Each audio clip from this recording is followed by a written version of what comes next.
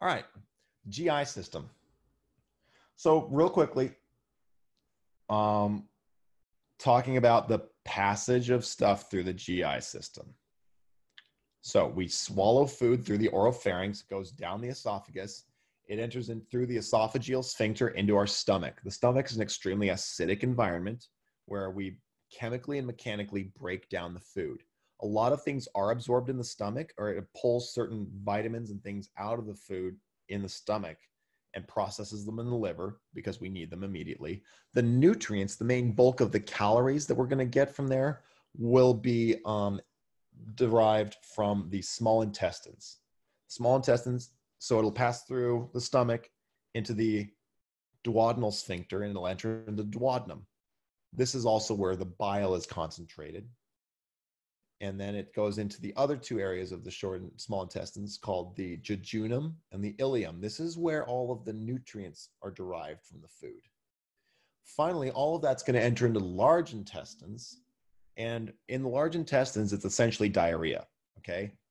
The whole function of the large intestines is to remove the water from all of that excess fecal matter, and so that we are not necessarily wasting unnecessary water, because dehydration can happen very rapidly because of diarrhea. Someone has diarrhea for a day or two, 5 or 6 bouts a day, they're losing quite a significant amount of water. It's very unlikely that they're drinking enough to put all that back in. The reason why we have diarrhea is because our body doesn't have time to absorb that fluid back in. It needs to get it out of the system because that's just the way it is.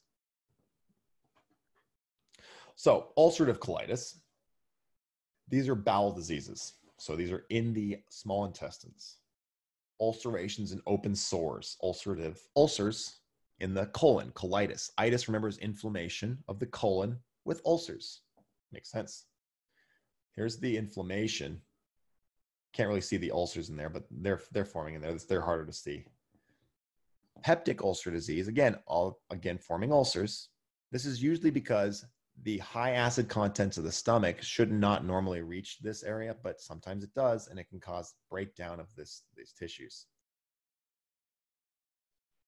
Also, the use of some medications can cause this. NSAIDs, medications like Tylenol, ibuprofen, naproxen. I'm sorry, Tylenol's not. Tylenol's not an NSAID. Tylenol's a different type of medication, but ibuprofen, aspirin, and naproxen are all NSAIDs. H. pylori, Crohn's disease, cirrhosis of the liver. It's going to be abdominal pain, which lessens while eating, a lot of belching and emesis, throwing up, and weight loss. So stress ulcers can occur in the stomach and duodenums of patients who are critically ill, secondary to trauma, burns, sepsis, hypotension, CNS dysfunction, or anyone on a ventilator for a long period of time. It's called stress-related erosive syndrome. A lot of the time, this will cause GI bleeding. This is an ulcer in the duodenum. Similarly, it's Crohn's disease, a form of irritable bowel disease, chronic inflammatory disorder, where the body's immune system attacks the GI tract, any location, mouth to anus, typically in the small intestines, though. It's not autoimmune in nature. We're reacting to microbial antigens in the GI tract. Your GI tract is covered in microbes. In fact, a very interesting thing is you're made up of something like 37 trillion cells. You have about half of those are bacterial cells. They're not necessarily part of you. They are part of you, obviously, but they are not necessarily interacting like part of your spleen or your liver, your kidneys, or your skin, or your eyes.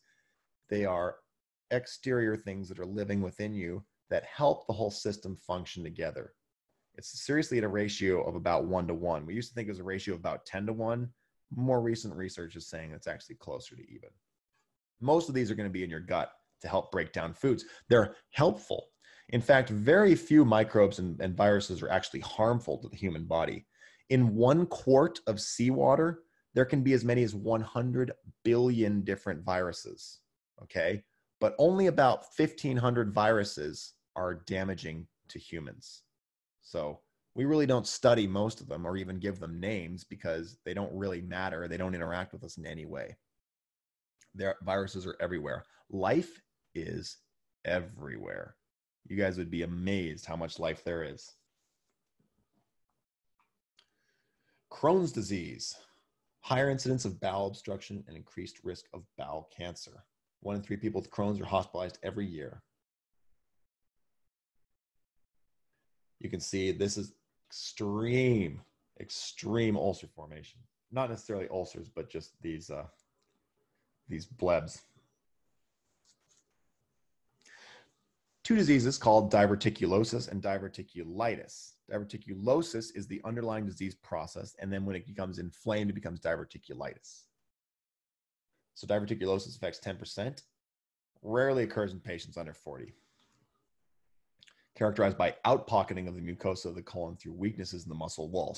This is more similar to blebs in the lungs, right? Or an aneurysm. Increasing age, hard stools and constipation will cause this. Patients with connective disorders like Marfan syndrome.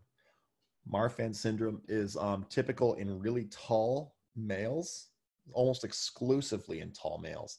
I got tested for Marfan's when I was in elementary school because I was really, really tall and I was really, really skinny. So people thought I had Marfan's. I don't have Marfan's. I'm very healthy. I do have a friend that had Marfan's. He was about 2 inches taller than me. He's 6'8" and he weighs less than I do. For reference, I'm a 6'6" guy and I weigh 235 pounds. So I'm relatively like average, I would say, like physiologically wise.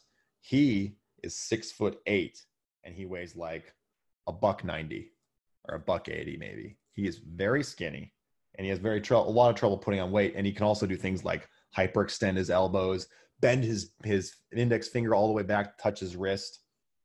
I have another friend who has Ehlers-Danlos syndrome, which is another connective tissue disorder. So remember, the connective tissue is one of the type of tissues that affects our joints, ligaments, tendons, bones, cartilage, all of those things. All of these people are going to be at higher risk for things, and they're also going to experience a lot more pain because of this. All right, and they're much more likely to damage their tendons and ligaments as well. A common belief is that a diet high in fiber will alleviate the symptoms of diverticulosis. However, recent studies show that a diet high in fiber, which increases the frequency of bowel movements, is actually associated with a worse risk of diverticulosis. 10 to 25% of patients have tears in their colons. Perforations can occur. Finally, diverticulitis is an acute episode due to inflammation, infection, and abscess due to the underlying disease. So there's some of those out pockets forming there. These can become impacted with fecal matter, kind of like appendicitis, which we'll talk about in a second here. GERD, gastroesophageal reflux disease, may be caused by hiatal hernia, which weakens the lower esophageal sphincter. GERD affects about 10 to 20% of the adult population. Usually we have heartburn, but it can cause ulcerations of the esophagus and perforation. So now is when we're experiencing the stomach is regurgitating up into the esophagus, gastroesophageal. The stomach is the gastroesophageal. Hiatal hernia is, so the stomach sits underneath the diaphragm. However, sometimes it can be malformed or it can herniate through the diaphragm. This is going to cause a lot of problems swallowing. Normally these patients are not going to be able to drink any water because it's just going to get down to there and then boom, come back right back up. This is extremely painful. Esophageal varices. We talked about this yesterday, caused by portal hypertension. The portal vein entering the liver moves about 1,500, so that's even more than I said yesterday, blood per minute. Due to liver damage, there's increased resistance to blood flow. The blood is diverted to the inferior vena cava through collateral circulation in the form of varicose veins. Okay, so these are just other passageways the body forms in order to try to get the blood to return it to the vena cava. That's what varicose veins are in the legs. These are varicose veins within your body. You can't see them, but they're very damaging. They can develop in the lining of the esophagus. Most frequent cause of portal hypertension is alcoholic cirrhosis and viral cirrhosis like hepatitis, leading to fibrosis or the kind of clotting and buildup of the blood vessels. Fibrosis is caused when the damaged cells are replaced with scar tissue. Remember, fibrosis has to do with fibrin, which is the buildup of those clotting cascades. And that's what forms scars. This is scars inside your internal organs, which causes swelling. You guys know that scars tend to puff up and they take more space. It's just how when the body is fixing itself, it's going to fix itself and take up more space than it did before. This has some positive influences. For example, sometimes if you break a bone and it's reset in the right way, the bone's actually going to rebuild stronger and you'll be less likely to break it in that same spot ever again. This is someone with some esophageal varices. This is looking down their esophagus. You can see some of them banded out there. If these rupture, you're going to get 1.5 liters of blood per minute. No es bueno. The liver is sitting right next to this. So remember, the stomach has capillary beds and then a portal vein connecting them to capillary beds in the liver. So the liver is not necessarily getting any oxygenation from that. It's just getting the blood to process it. The liver will get its own blood supply, but it gets that separately. Sorry, what I mean by its own blood supply is its own oxygen supply of oxygenated blood. Next, appendicitis. Can anybody tell me what the appendix is for? What does the appendix do? If you can answer correctly, I'll give you 50 extra credit points. Nothing. That's the general consensus. Yeah, it probably does something, or it probably did something. It probably helped to release certain flora or fauna or bacterial flora or fauna that helped us fight off certain diseases. Probably diseases that are either no longer a problem for us, no longer affect us, or are no longer existing. We don't really see any purpose for the appendix anymore. The only thing it can do is become inflamed, impacted with feces, and then infected. That's called appendicitis, itis, inflammation, and then we need to have it removed with an appendectomy.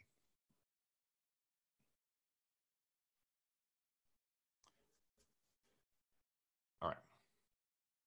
This is very commonly seen as pain in the lower right quadrant, or the right lower quadrant, the RLQ or the LRQ, however you want to phrase it, lower right-sided pain. And it makes sense because that's the area it's in, all right? It's the danger noodle sticking off the end of your intestine, your large intestines there. There's a picture of one that's been removed. It's gangrenous. Cholelithiasis is a condition of having bile or gallstones. What is the purpose of the gallstones? Well, here, I'll show you in a picture. The gallstones are how we release, bile is how we release dead red blood cells. So again, we're producing quite a few red blood cells every second, 2 million of them every second. So that means we're breaking down a ton of them all the time. They're dying, they're ending the near end of their life. When they're no longer able to functionally carry oxygen, the liver breaks them down, and then it releases them into the gallbladder in the form of bile, where they are concentrated. That's all the gallbladder does, it just concentrates the bile, and then it releases it into the duodenum. By the way, this is what gives poop its color. Dead red blood cells. We break down the red blood cells, we store the hemoglobin, and then we get rid of this chemical called bilirubin, and the rubin in that has to do with the color red, right? That's what dead red blood cells plus time equals brown. This is why no matter what your diet is, you could eat all vegetables, all meat, all pasta, whatever, and all of our poop is going to essentially be the same color because of dead red blood cells that are making up quite a significant portion of that. Our bodies are actually very efficient at breaking down a lot of the food that we eat, but we'll always need to get rid of the red blood cells. We can pee out quite a few of them, by the way. It's just more efficient to poop them out. So gallstones happen when it becomes too concentrated, and then when we try to release those gallstones, they get stuck in the passageways, kind of similar to like a kidney stone. This can actually change the color of your poop. It will no longer be brown because you're not releasing any of those dead red blood cells. It'll actually be like white or chalky, gray-white, because pigments from bile normally give feces its color. We'll notice this with right upper quadrant pain, which can sometimes radiate to the right scapula. We would call this referred pain. Pain at night, After you eat fatty or fried foods, nausea and vomiting will be bile stained. Passing of stones in the bile duct with subsequent obstruction can cause shaking, chills, high fever, jaundice, and acute pancreatitis. We need to remove the gallbladder. That concentration of the gall is no longer working for us. We need to just directly release the bile into our abdomen. This will mean that people that have their gallbladders released or removed will have slight changes in their bowel movements from then on. I couldn't say specifically what those would be. Here's some gallstones or gallbladders that have been removed, and you can see the size of some of those gallstones. These would never be able to pass through those passageways. So again, it gets released from the liver in here, concentrated, and then released into the duodenum. So when we're talking about the genitourinary side, we're talking about the kidneys and the ureters almost entirely.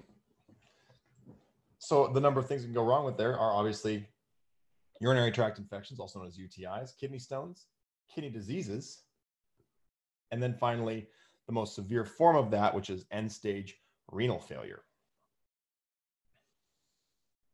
Most common genitourinary complaint is the UTI. More frequently happens in women than in men because of the length of the ureters. The distance from the kidney to the output is much shorter than it is in males, because in males it has to travel along the length of the penis, and that causes it to be much shorter in females. So the chance that some pathogen could enter in and then swim up the ureters to infect them or the kidneys, much, much higher. Happens a lot more frequently with the elderly patients or with anyone where hygiene is kind of an issue. Not to say that if you're dirty, you'll get a UTI, because they can happen benignly and through other sources, but a lot of times this happens to women also because things will get stuck in places, and especially after sex is when we're very likely to develop these problems. So we're going to have usually some burning, pain on urination, fever, chills, bladder spasms, urinary frequency, but not very much output. And then finally, and this is a very common thing you'll see, the patient will usually be altered just a little bit. They'll be a little bit kind of anxious. They'll kind of be not really understanding things. This is very typical with UTIs in elderly patients. Kidney disease affects about 20 million people in the US. 15% of adults over the age of 20 have physical evidence of chronic kidney disease.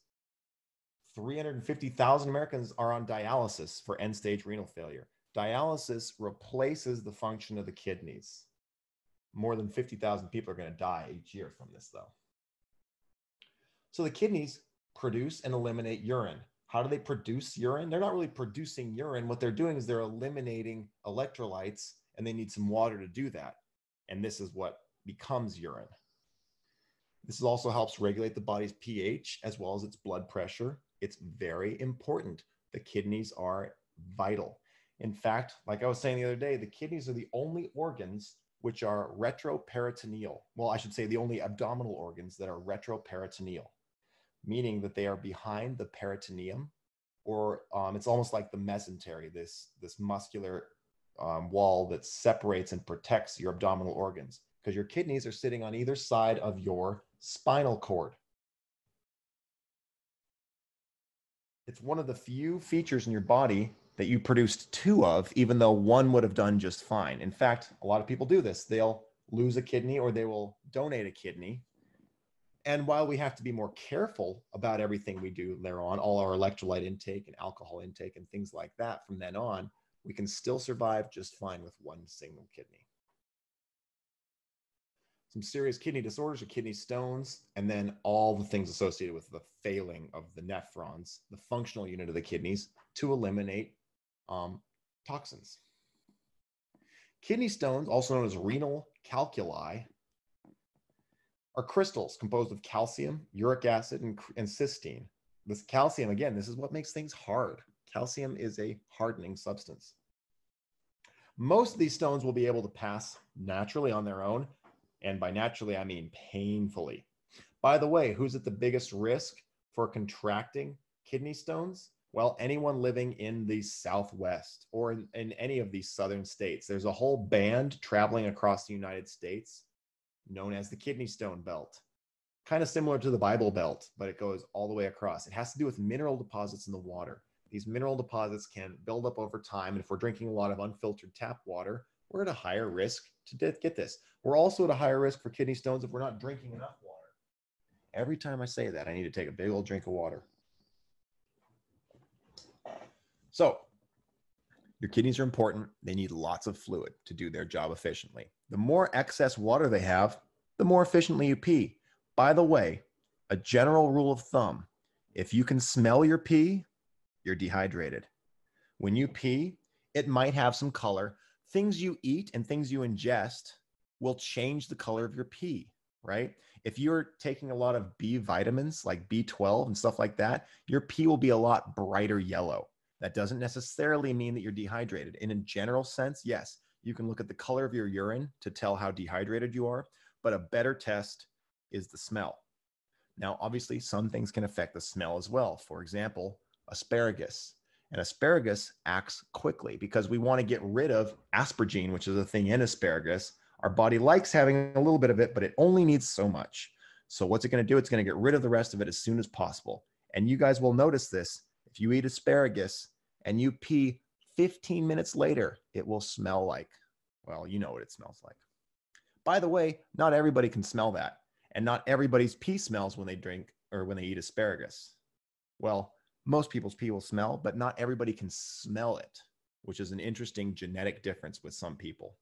So either you know what I'm talking about or you don't know what I'm talking about. In really severe cases, kidney stones need to be removed surgically. Have any of you guys ever had a kidney stone? Thankfully, I have not, but I watched my uncle go through it and he did not enjoy that process at all. I'm glad I've never had one so far. Fingers crossed. Look at the size of some of those. That would probably need to be surgically removed. Kidney failure can happen either acute or chronic. Acute would happen over a couple days, usually caused by decreased blood flow to the kidneys, trauma, cardiac failure, surgery, shock, sepsis, UTIs, or urinary tract obstructions. Sometimes this can be reversible. Sometimes they might need dialysis until it's healed. Depends on where it's going on, pre-renal, intra-renal, post-renal. It has to do with where in the kidneys it's happening. Is it happening before it gets to the kidneys, in the kidneys themselves, or in the ureters? Chronic renal failure may progress to end-stage renal failure if, again, it's left untreated. Presents with minimal, if any, renal functions, less than 10% of it. Diabetes, hypertension cause the majority of cases, right? And that should make sense. What is happening with diabetes? That polydipsia, polyuria. So we're peeing, we're dehydrating, we're overutilizing the kidneys. I went to a long series of lectures when I was at the University of Arizona where we were discussing the various differences, what it takes to live to 100 years old, centenarians, which is what you call someone who's 100 years old. Not very many people will live to be 100. About 1 out of every 1,000 people has a chance to live to be 100 years old, which is actually a pretty high number when you think about it. Or maybe it's 1 out of every 10,000. It's not very many, though. So they studied a bunch of these. I think they studied over 100 people that lived over 100, and they were trying to find what similarities they had. And they did not find a whole lot. In fact, some people smoked their whole lives. Some people never smoked a cigarette in their life. Some people had 10 kids. Some people never even got married or were completely celibate their entire lives. Some people were vegetarians. Some people were carnivores. Some people came from all nationalities. They came from both genders. What made them similar? Well, there were a few things that did make them similar. For one, they tended to have longer living family members. It seems like there is definitely a genetic component to living to be very old and healthy. That makes sense. What else did they have in common? Well, they also were all very small. The smaller you are, generally the longer you live. We can see this when we look at, like, let's say dog breeds. The bigger the dog, usually the shorter they live. Now, that's not necessarily directly correlated. It has to do with the amount of stress we're putting on our body every single day. Someone that weighs more will need to eat more. And someone that eats more will put more stress on all the systems of their body, their GI, their GU system, their kidneys, their renal system, that everything is going to just be used a little bit harder. Finally, they found that these people that lived really long also ate less food. So they were smaller, they ate less food. So basically, the moral story is the less stress you can put on your system over time, the longer your system will last. It's kind of like if you only use a tool when you need it, you don't use it for every single job, and you spread it out, your tools will last longer. There was one more thing they discovered about these people, which is not really a anatomical difference. It's a psychological difference, which is that everyone that lived to be 100 years old was generally very good at letting things go, letting things kind of slide off their shoulders. They didn't really hold grudges. They didn't really watch things that made them upset. They tended to only intake positive vibes, for lack of a better word. They took positive news, positive things into their lives, and that helped them live longer.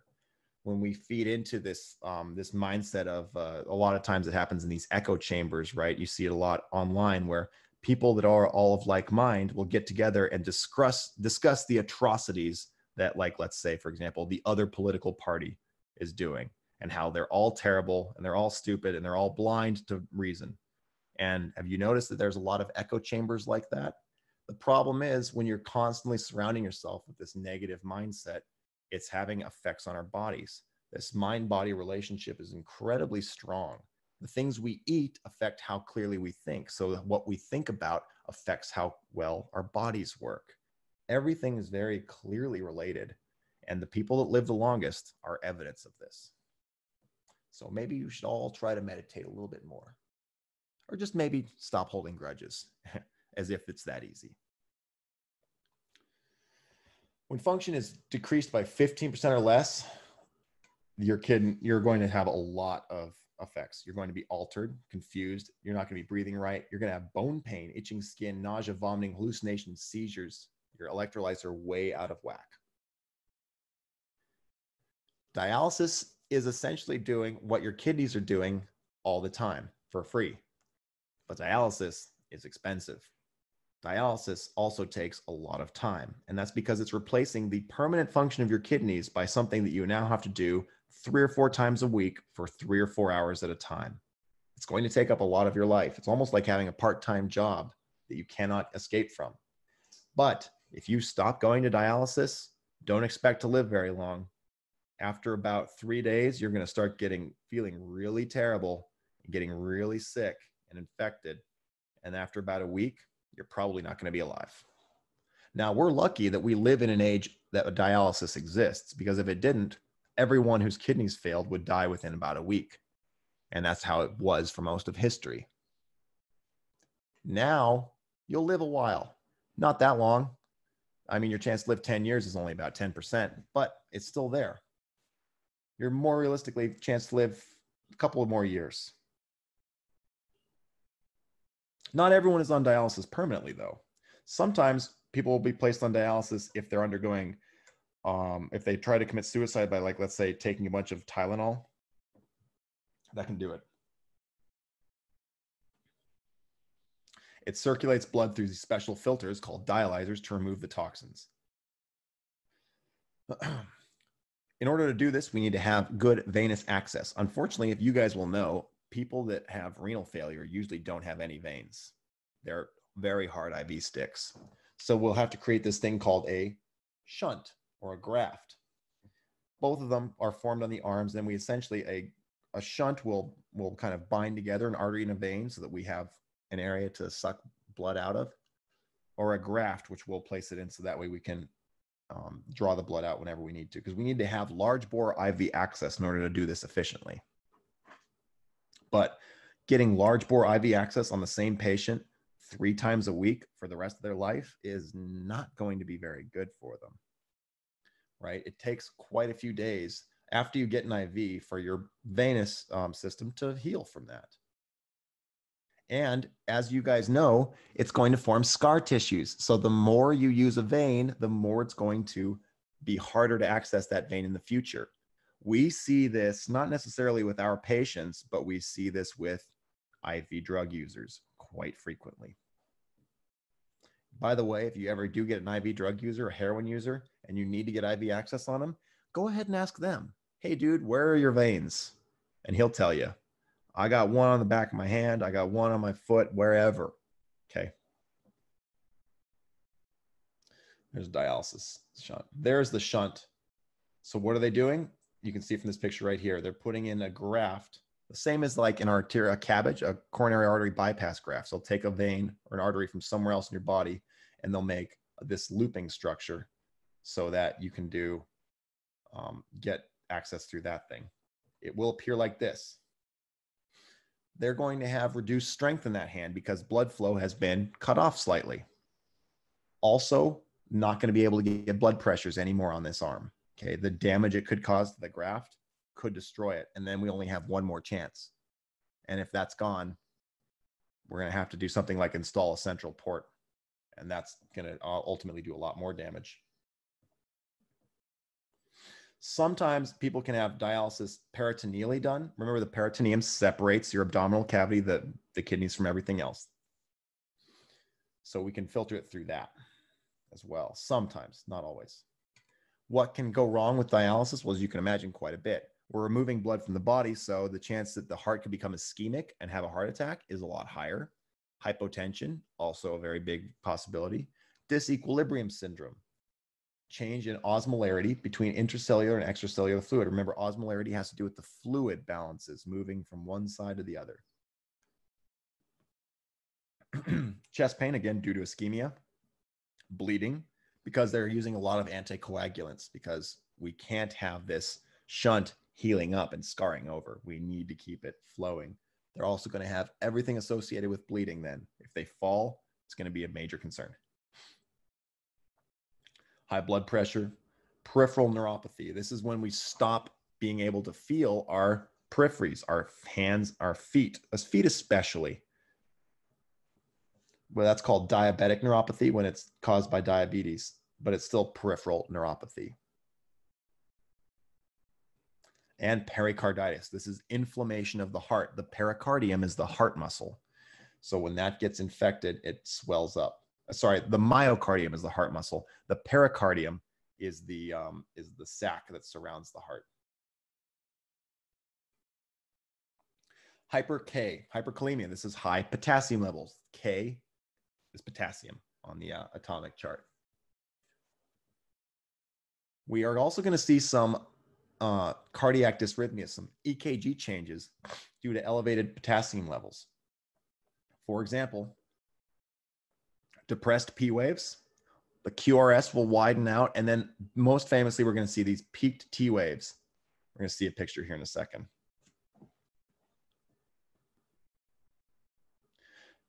There's the peaked T waves. You can see the T's normally are not this pronounced. They're almost as big as the QRS complexes. Now, we're not seeing any QRS widening in there, but that's possible. How do you treat this? Well, calcium chloride or gluconate are used to antagonize the potassium. So we're trying to even out the levels so that there's not an imbalance of too much potassium. Sodium bicarb can be used to treat their metabolic acidosis. Remember, bicarb just reduces acidity by raising the pH. Glucose and insulin also promote movement of potassium into cells, and albuterol does as well. Yeah, it says right there. The use of albuterol will cause the potassium to move intracellularly. And here you can see as the hyper K levels rise up there, that gets more and more peaked until we start to see almost a complete malformation. This is going to turn into an idioventricular rhythm. Finally, there's this condition called uremic frost. This is a severe case where the skin starts peeing out all the toxins because the kidneys are no longer able to do it.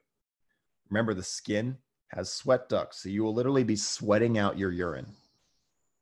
It's going to leave a crystal residue. It looks like frost, Smells like urine.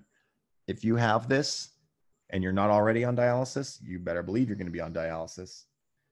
Probably not going to be living that much longer, though, if you're reaching this stage, unfortunately.